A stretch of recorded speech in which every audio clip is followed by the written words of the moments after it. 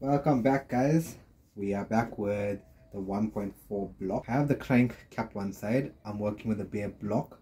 We did a 40 thou rebore on this engine, reason being because I had brand new 40 thou 1.4 pistons laying around, and this just ran into in a car, like you could say like a week, and then it was taken out due to a bearing knock.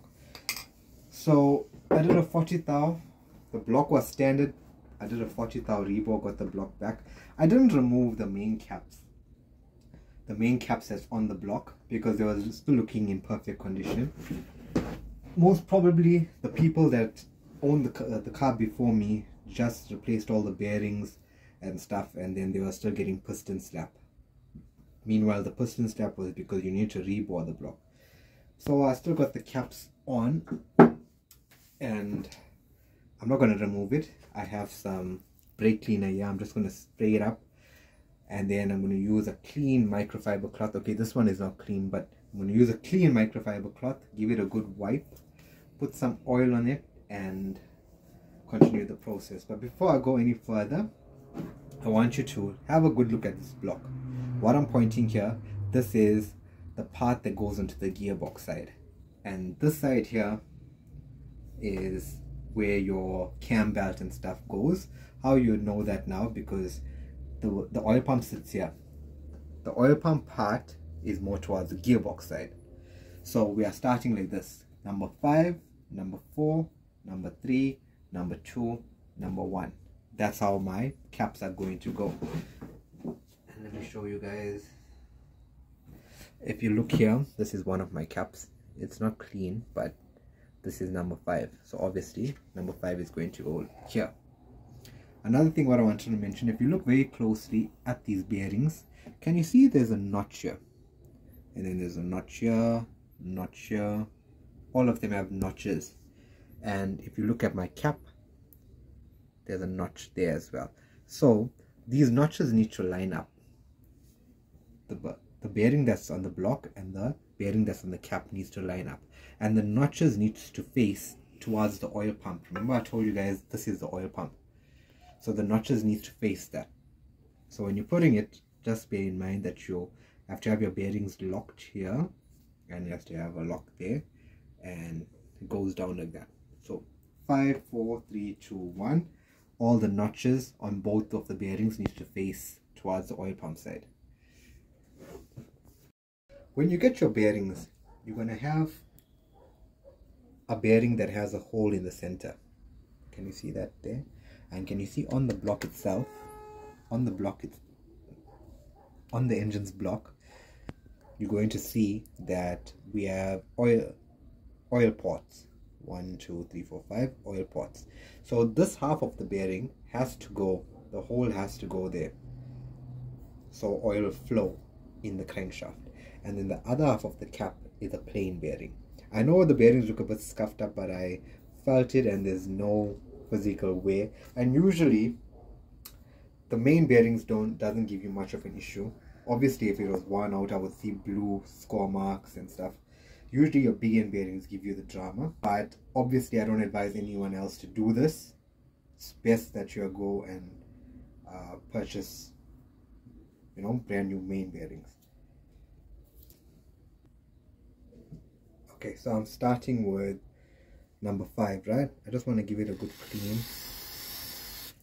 Some brake cleaner on the spray inside the port in case the ports are messed up.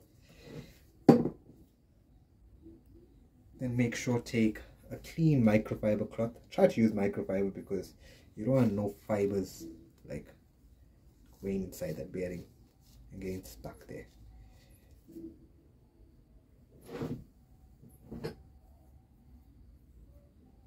Nice and clean, and I'm going to continue the process for all of those. Okay, so we have our crank here. Just going to get one more wipe down.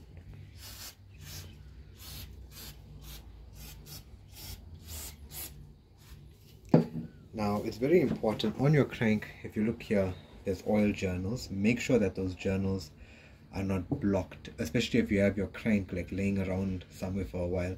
Make sure that the journals are not blocked, make sure that your hands are clean, which mine's not clean, but I just want to give it a nice wipe. And I already checked this crank if there's any, like, you know, rough spots or scores, and everything seems to be good.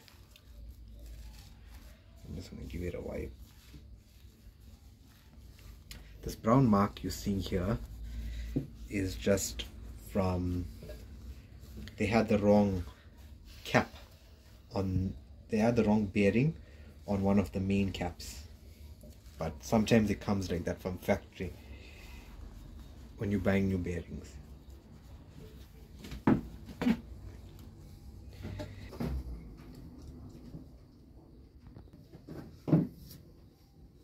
Okay guys, the crank is clean. Make sure that it is clean. Just remember, if you are doing this, please put all new main bearings. I am just doing this because I can see the condition is okay, but I don't advise you guys to do it. Now I have some engine oil, very cheap engine oil, because it's just to, I don't have like grease, I don't know what assembly lube to put on these bearings, so I'm going to use a bit of engine oil and make sure that you can see it. Just pour some on the bearing. Be generous with it, but make sure don't put it on inside the pots, because I spent some time cleaning the threads, because you cannot have liquid in the threads. But putting some oil there, basically on all the bearings, because when I put the crank on, I cannot have it on like a dry surface.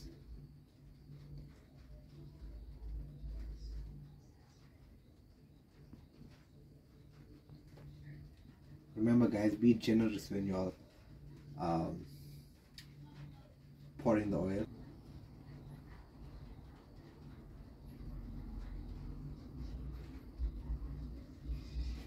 Okay, we have our oil there. A little bit more on the side. Then I have my crank. Remember guys, this side here, this is for your pressure plate and your flywheel and your clutch. The side that I'm holding with this hand, that's for your crank pulley and stuff, so you guys know the direction.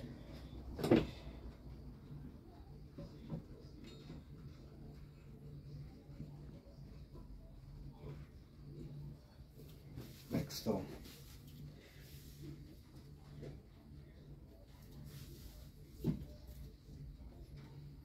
Now I want you guys to just give it a quick turn with your hand to make sure that it's spinning freely. Put some more oil.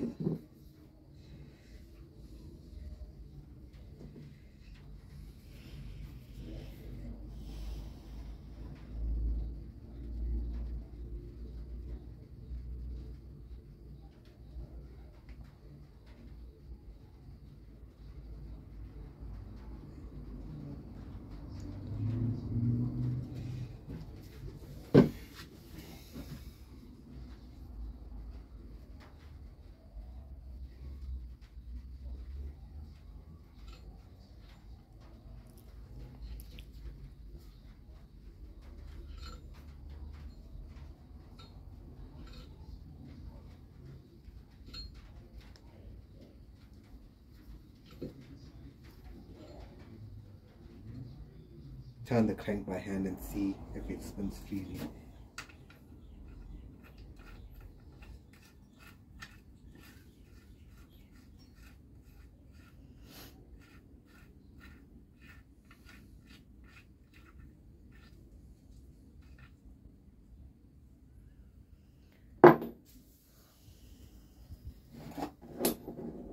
Got my 19mm socket, got the ratchet.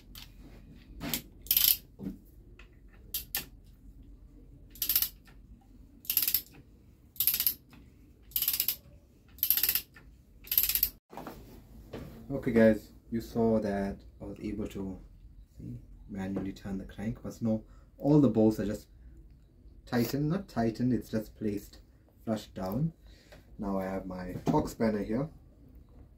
I set it to 65 Newton meters. I'm going to start from the inside, going out. I have 65, yes, yeah, so yeah guys, it's at 65 Newton meters. I'm going to torque it down.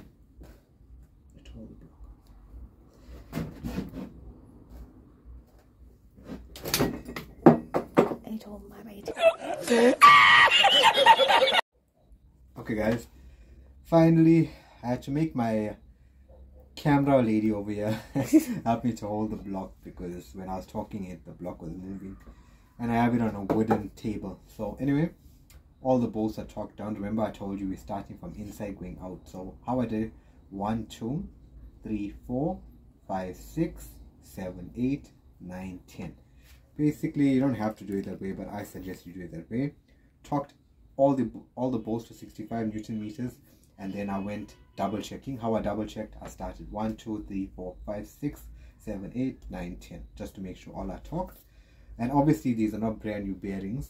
Like I explained in the start of the video, it would have been a bit harder to turn if it was new, because the bearings are new and much thicker. But like you can see, I'm turning the crank, and there's no side to side play because we have our 2 thrust washers here.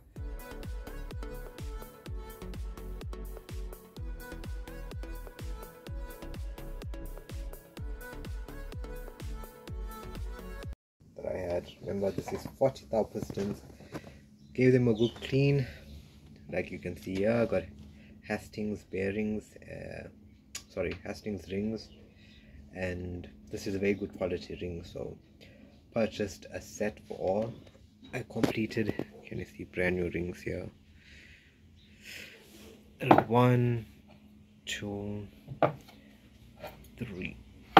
So like you guys know, these 3 pistons here was used but not for a long time, 40 thou, and then I was missing one, so I bought a brand new one here.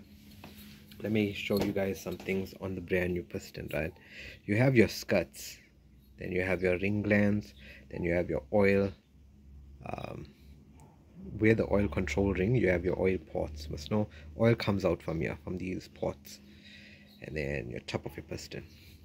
So the first thing I wanted to show you is, if you're reusing your pistons like what I'm doing here, I want you to take some carburetor spray and spray through these ports, or brake cleaner, or whatever you have, just to make sure that it's clean. Give the piston a good clean.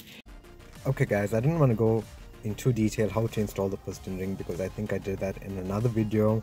So just scroll through my channel and look for that video, and I don't want to repeat the same thing over and over. So this was me just putting all the piston rings in, and then I'm going to show you guys how to install a wrist pin.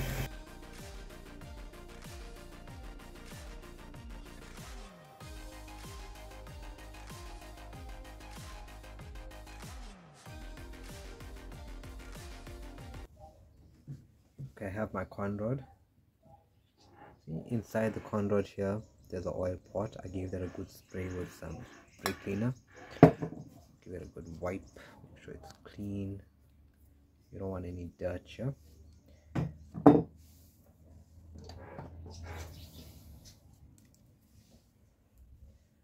Take my wrist pin, give my wrist pin a good clean.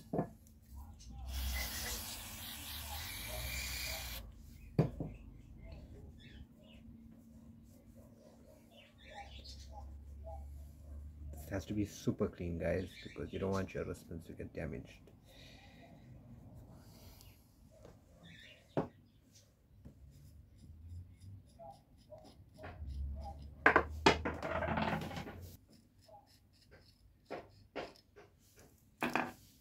Not wrist pins, your caps, the begin caps and persuasion to come out. Okay, this next step is very important, right? I don't have to worry about all that now, but the reason why it's so important, can you see the notch?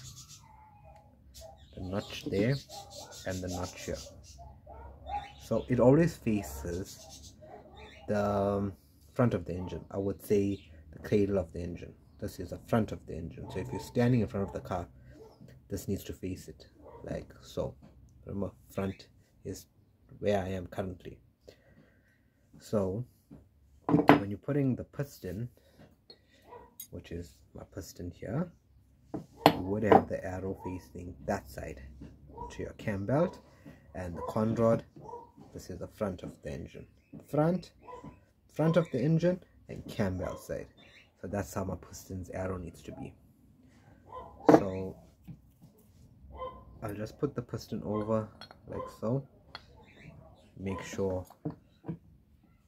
front of the engine, make sure the arrow needs to face the cam belt side, and I'm going to send that a spin through.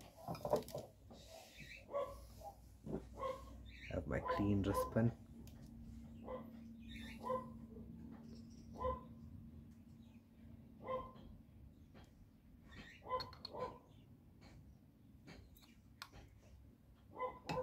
Okay, I'm going to do this off camera, but I'm going to pick it up and I'm going to try to feed it there. Much easier if you have circular pliers, but now I'm just going to try with my hand to, you know, push it through and lock it.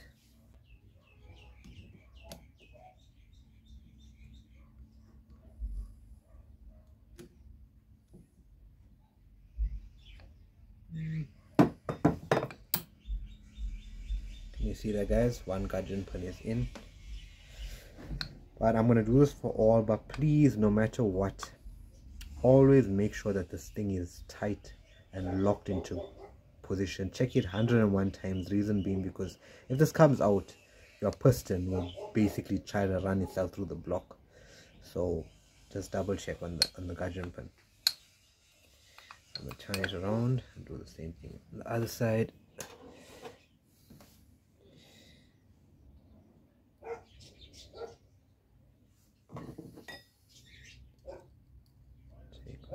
Plier. Okay, that is what I'm saying, guys. Put your finger on it because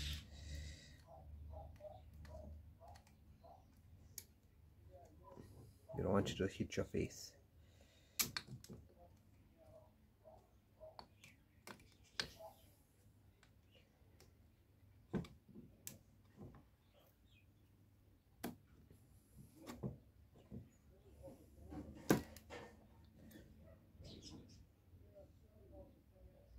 Now my piston is locked.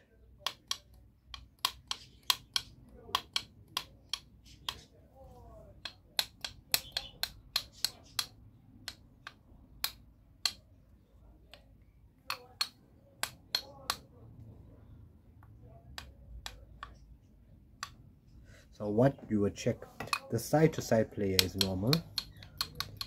That's normal play.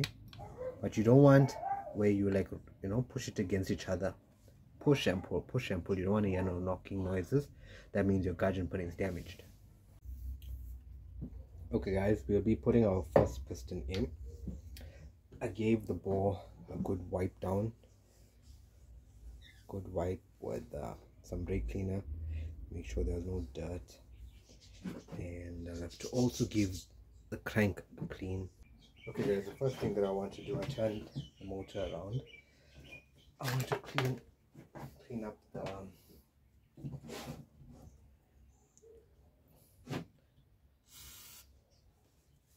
make sure that there's no dirt.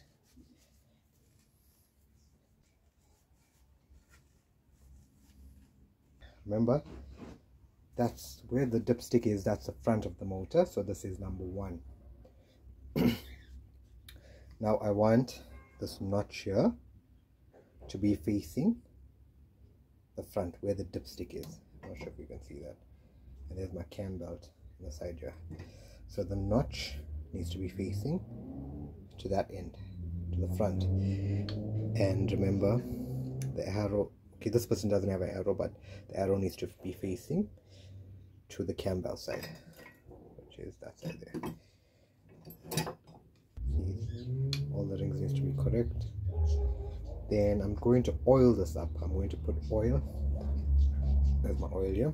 I'm going to put oil around all the rings.